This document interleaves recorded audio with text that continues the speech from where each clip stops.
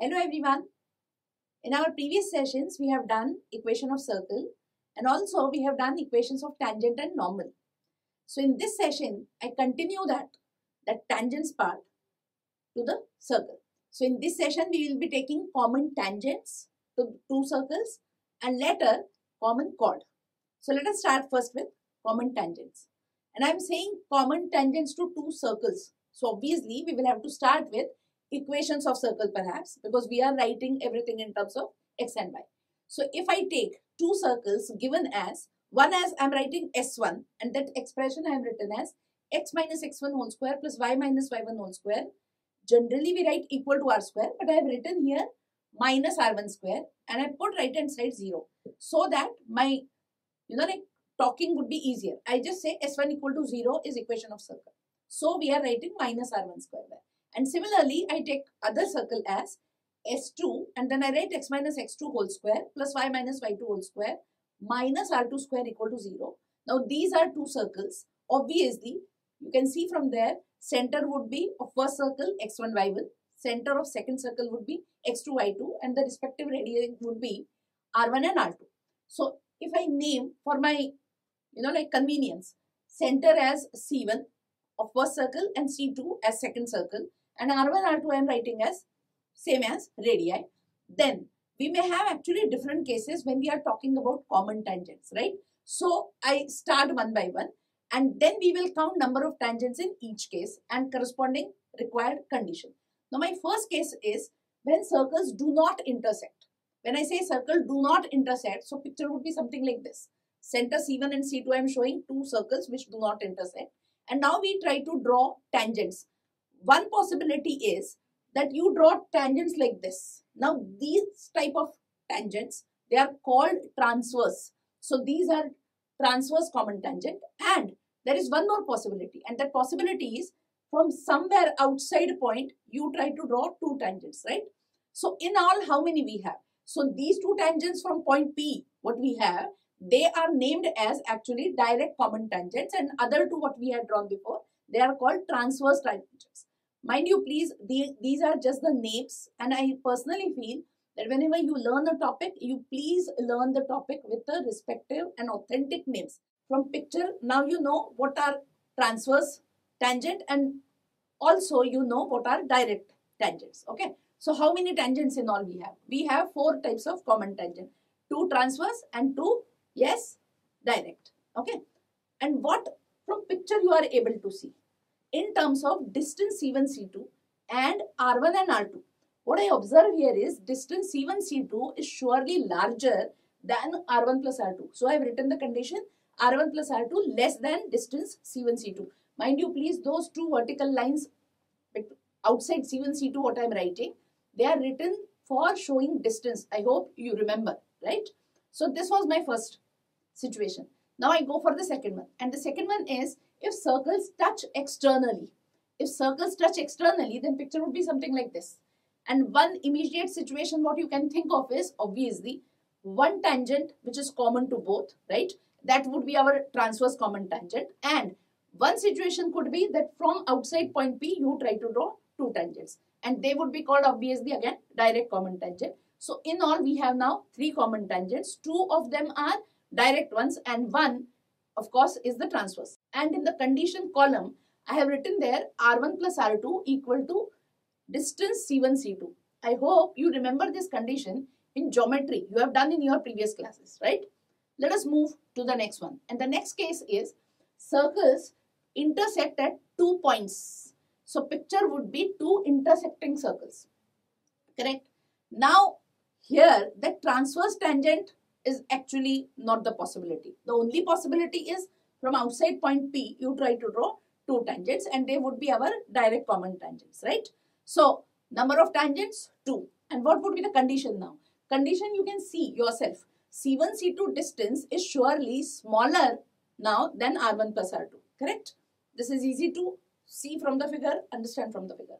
Now let us move to the next case. And next case is circles touch internally. If circles touch internally, then picture would be something like this, correct? And now again, the transverse part has gone. Only situation perhaps is that you draw one tangent at common like point, and what is that common point? Point of contact, where those two circles touch each other. So tangent at the point of contact you can draw, and this seems to be the only tangent, right? So number of tangents, if you see, only one common tangent. And what would be the condition? Condition now is distance C1, C2 is absolute value of R1 minus R2. Which one is bigger? We do not know. Which like which particular radius you name as R1 and which one as R2. Since we do not know, so we take care and we write absolute value of R1 minus R2. Now this condition also you have done in your previous classes when you have learned topic circles in geometry. So when circles touch internally, or the previous case, circles touch externally, these two cases you are surely aware of. Now let us move to the next case, and the next case is one circle is inside other. So picture would be something like this, that one circle is inside other, right? Now do we find any possibility of drawing any type of tangent, whether transverse or direct one? There is no possibility, right? So we understand that there is no common tangent here. And what would be the condition? Condition says that here distance C1, C2 is smaller than absolute value of R1 minus R2. And once for all, I have written there again that C1, C2 is the distance between the centers. So anywhere in the previous situations, wherever I have written C1, C2, we mean distance, right? Let us move further. And further is now let us talk about common chord of two circles, right? This is also part of this session.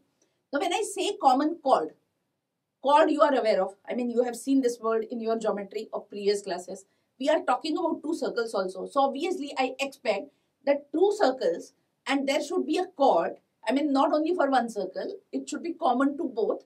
Then from picture I can see that these two circles intersect at points P and Q, and rest all situation is like previous one only. I am taking equation of one circle as say S1 equal to 0 and other one as S2 equal to 0. Centers I am naming as C1 and C2, right? So that PQ part what I have shown, that segment, this is working as common chord. Okay, so let me write once for all what we mean by common chord. The chord joining the points of intersection of two given circles is called their common chord. Okay. Now, if this is the situation, what is the next thing which immediately comes to your mind? It has to be equation of common chord. How do we find equation of common chord? Now, mind you please, our picture says that common chord is the line segment joining points of intersection of two circles. Now, instead of saying circles, I say it is a line joining points of intersection of two given curves, suppose. Now, I'm deliberately saying this. This particular thing you have done when we were doing straight lines in family of lines, right? What was that thing? Whenever you want to find out equation of a curve passing through points of intersection of two given curves, that equation is always written as linear combination of equations of those two given curves, right? So this similar idea we will be using here, and for that obviously I will have to have first equations of two circles. So one equation of one circle I am taking as x square plus y square plus 2g1x plus 2f1y plus c1 equal to 0. Mind you please, instead of saying simply g and f, now I am taking care, I am writing g1 and f1. Why? Because in S2 I have to write x square plus y square plus 2g2x plus 2f2y plus c2 equal to 0.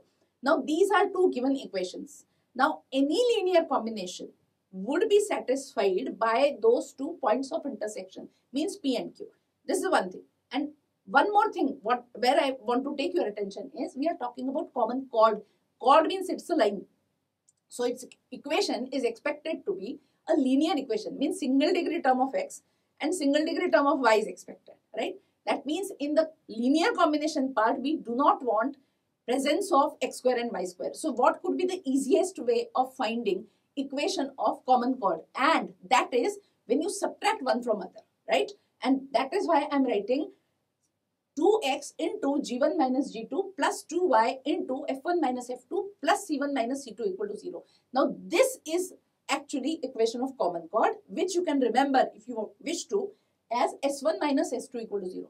Mind you please, why we are doing s1 minus s2 equal to 0, reason I have already given. Now this would be satisfied by those 2 points of intersection, means P and Q, and it would be a linear expression. I'm talking about that s1 minus s2 part.